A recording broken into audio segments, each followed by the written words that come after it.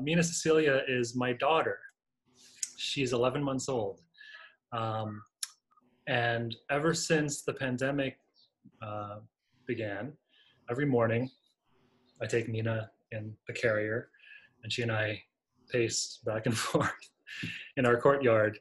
And it's become this very, like, in its own eerie way, this very beautiful meditative ritual. There's all these harmonics and there's all these open strings, and the intention there is to kind of invite expressivity, but also like there's a certain powerlessness, right? Like no fingers on the fingerboard.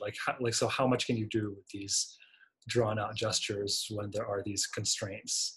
Like how beautiful can our morning walk be when we can only get as far as the gate?